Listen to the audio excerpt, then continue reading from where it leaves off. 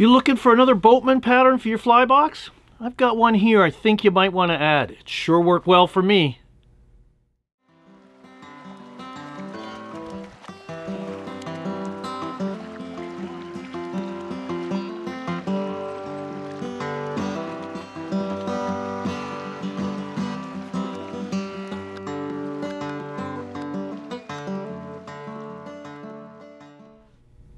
Hello everyone, I'm Phil Rowley and welcome to my YouTube channel and to my fly tying bench. If you've been here before, thanks for dropping by once again. If this is your first time visiting my channel, I provide fly tying and fly fishing video content that I hope makes your next day on the water just that little bit more successful.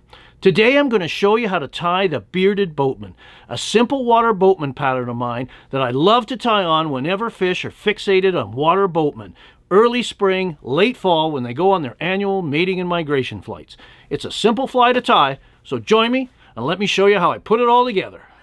Let's tie a Bearded Boatman.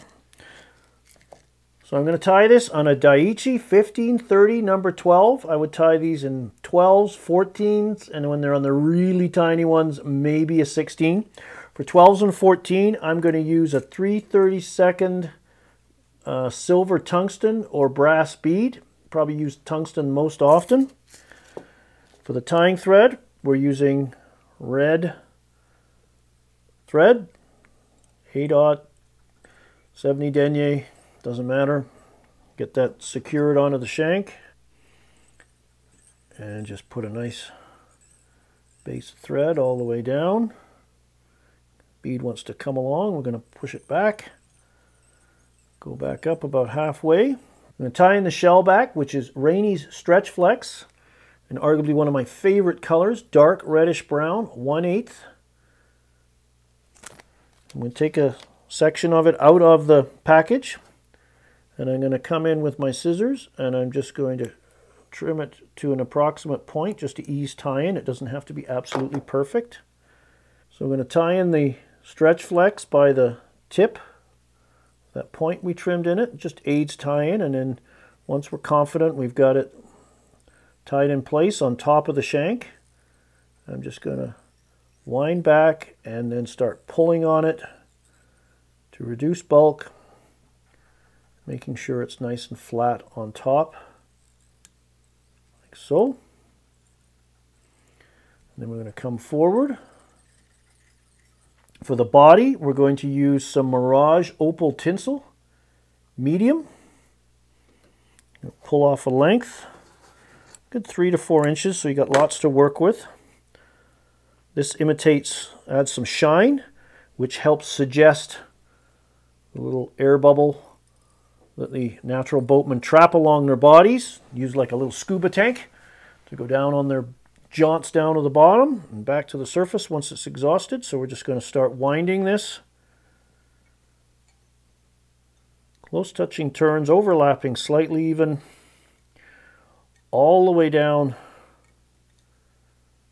the shank to the base of the Shellback there where that's tied in, and then just come forward. So by overwrapping, we get a chance to fill in any gaps that we may have left, and also adds durability to the material because we've overwrapped with itself. It's kind of hard for it to unravel. Sort of the equivalent of you trying to lift yourself sitting on a chair, if you will. That's the analogy I use. And then for the fly's namesake, we're going to build the beard. And that's using some UV ice dub, or ice dub UV Callibaetis, sorry, Ice 50.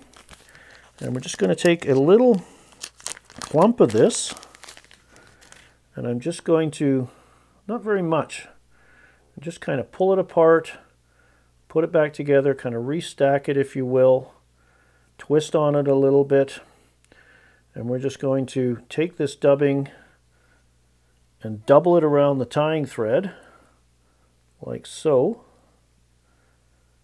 and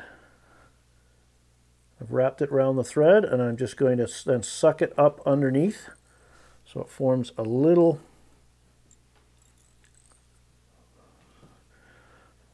beard of dubbing. And then I'm just going to, again, secure that underneath. When you're stripping this fly through the water, the little 2 to 3 inch strip pause retrieve or maybe a brisk hand twist, this is going to tuck and flow along the body. We can come in at this point and give it a rough trim.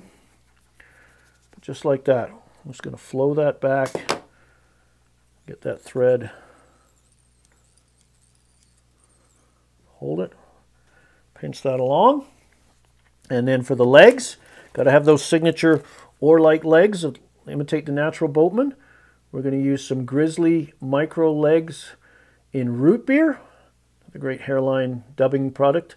But you could use round rubber hackle. You could use goose biots if you wanted. And I'm going to slide it around the thread like so. Roll that over to the other side like that, because I want this set of legs, if you will, to tuck along the sides of this fly. So I've got these legs in position on the side, and then I'm just going to take the strand pointing forward, double it around, and hold that in place, and secure it with a couple of wraps.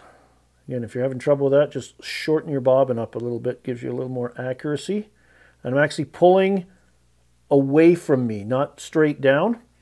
And that's going to make sure that these are positioned properly, because I want them to trail back like so. Happy with that.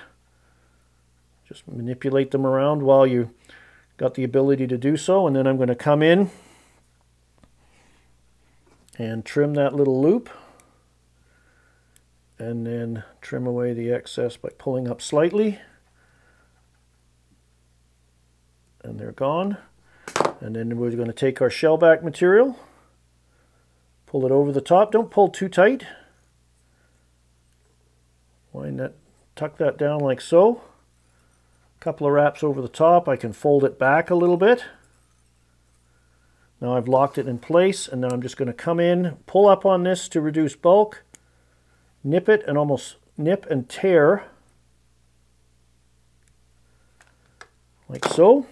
Play with those legs a little bit. Whoops. So flexible, they want to go wherever. Happy with that. Pull everything back out of the way. Give that bobbin counterclockwise spin when looking from the top. That'll flatten those wraps out, because we want to build up a little red. This helps just, boatmen have little red eyes. So we're just putting a touch of red to trick the fish into that. We're happy with that. I'm going to come in,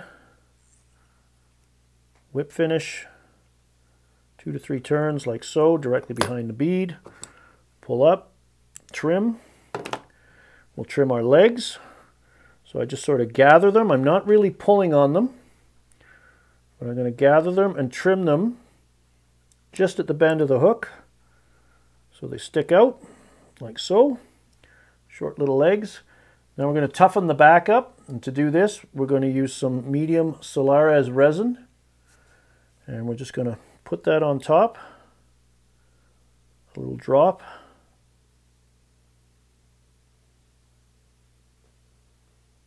Kind of spread it out a little bit. Let gravity sort of self-center that. If you want to manipulate it a bit more, you can come in with your dubbing needle. Kind of play around with it a little bit, just like so. That looks pretty good, I think.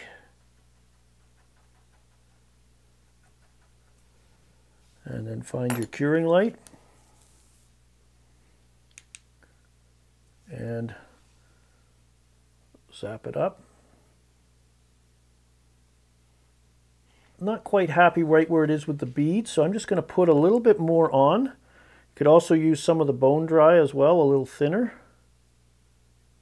And just put another, it's far easier to use, it's like painting. You use a couple of coats instead of one big healthy heavy coat. And then we're just going to pull this back and even everything up. Let that settle a bit. We'll pull that down. And we use that dubbing needle to distribute the resin where we want. And still a little bit more I'm going to put at the back. It'll drop.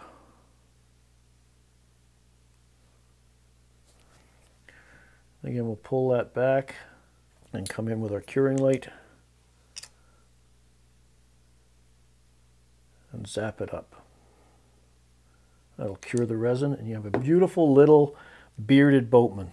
So you've got that dubbing will help attract flash and tuck right along, and yet you've got that flash sort of masked by the beard of that Mirage Opal Mylar. But a great little pattern to have in your box when boatmen are active during the fall and spring when they go on mating and migration flights, or if you have a healthy population, trout can eat one of these anytime it passes by. So be sure to put a few in your fly box.